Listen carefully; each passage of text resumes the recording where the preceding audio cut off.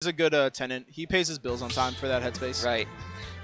But you know what? Gonz is gonna move on. You know, he's gonna transfer his apartment into a little house as he has to go against Jakal. The repeat of this is a double jeopardy over here. Jakal sent him to the losers bracket. Let's go, Dark Matter. Oh, interesting that we're gonna see Gonz and Watch coming back into effect, and after what we saw in winter semis, it wasn't a bad pick at all. It was real close, but towards the end of that game 3, Jakal did have a really good lead. He did seem to have adapted fully, but only Gonz knows what he has to fix in this game. This is losers finals right now, guys. Winner still best of 3. Still best of 3. Unfortunate, but you know what? Both these players won't have time to adapt in a best 3 out of 5. So whatever happens here, you have to adapt as quick as possible.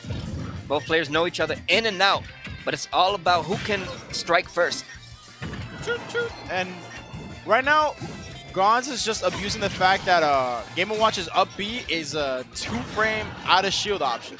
That's right, you heard me right. It's a 2-frame out of shield option. So you thought Bowser's punishment was obnoxious with his up B? This is much worse. Yeah. Literally, even out of combos, he could just. It's a get out jail free card. It's a combo starter. It's his bread and butter. Oh my goodness. Calls Gonz out and just soccer kicks him into the uprights. Yeah, just punts him out. Punts him out, and with good percentage to work with, only 66% done on Jakal right now. He's looking real good this game 1. And I definitely feel like Gonz needs to watch out for what he fishes for. He's starting to fish for a lot of down smashes, and he just wouldn't take any grabs. And that's what ended up costing him. He doesn't get the spike hitbox. That was sick movement though coming in from Gonz, and he's looking real. Well, he's looking to bring this back, but Jakal just one step ahead of him with these shields. Understanding that Game & Watch wants to down smash or F tilt or even up B out of shield, and Jakal's not allowing it to happen right now. And I feel like that's the issue right now, is that Gonz is conditioning Jakal to shield, but then he's not mixing it up and then going for grabs. He's not threatening, even though like Jakal doesn't really have anything to worry about the grabs, but still you gotta make this man like want to spot dodge so you can open up your better options. And Gonz is not doing that at all, and it's just making it easy for Jakal to just play the neutral. And the only thing Gonz can really do is just force him off stage and then go for those. Oh my gosh. I was expecting that hammer to come out sooner, but you know what? He brought it back easily. Right after taking that stock, easily bringing it back to even. And then some. We're still going to rack up damage. Oh, barely misses Franklin. He's like, get off of me. Hey, it's Franklin. Nice up B. He's like, you thought you could punish this down smash? No. I am unpunishable. Oh, bye-bye. Yeah, nothing you can do about that. Down smash into forward smash is a killer for Game & Watch. A lot of bonfire and start the Thanksgiving dinner because we've got roasted wolf tonight. And as Gonz takes the lead in this game 1, let's see how he manages to hold on to it. Back throw. Nice drop down grab. Back throws him. Up B's to delay his landing even further. Misses the dash grab. Another whiff, but... Oh, Gonz wanted to go for it all right there. Not going to hit it, and he's going to get punished for it. Punished for misconfirming the rapid jab. But you know what? Another grab, and if he's able to get the DI mix-up, he can go for another hammer and hope that it hits a 9.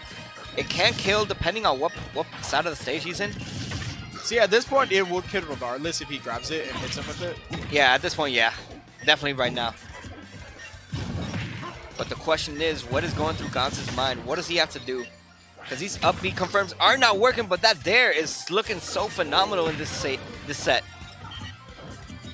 And I feel like Gonz right now, his lack of use of grab to just like even threaten or just try to mix Jakal really is making it easy. Oh my goodness.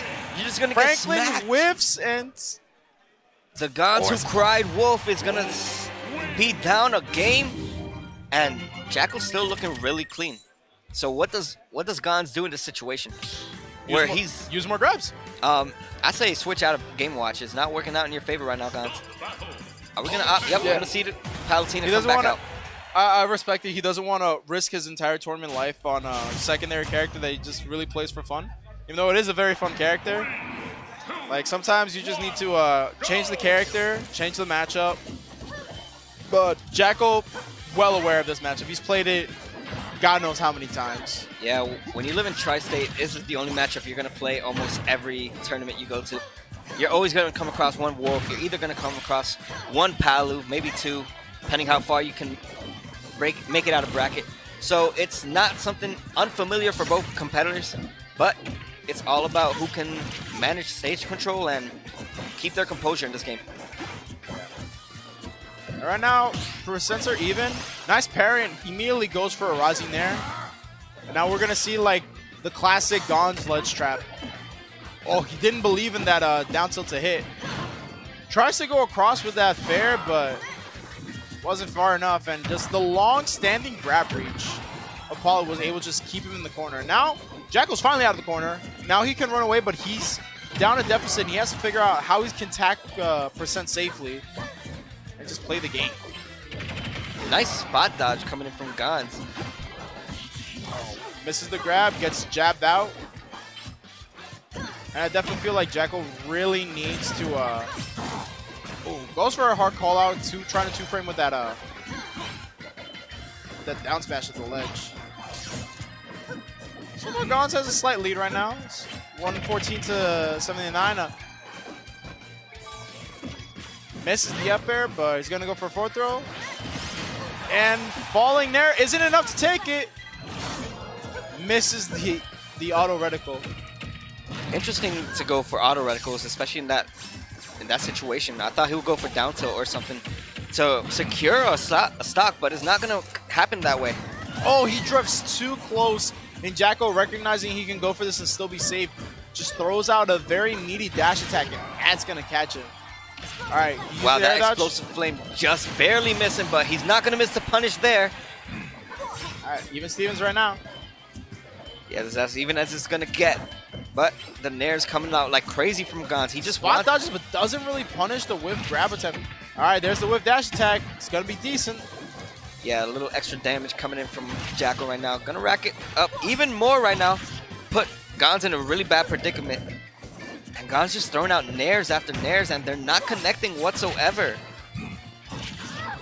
Nice up air. And now, right now, the sharking from Jakal is really what's keeping the momentum in his favor. Like, now he actually has a chance to punish this character. Oh, see, he's able to go for more trades because he knows he can force these. And catches the landing with forward tilt. Force the jump. Oh, no punish. Well, I like the option coming in from Jakal. He's going to grab him once again. A forward throw. Interesting. Yeah, he can only go for a forward throw or down throw. He doesn't want to stay with the back throw until he knows he's going to kill. Oh, but an up tilt's going to seal the stock. Another punt to the face on the goddess herself. And right now, Gonz is on his last stock.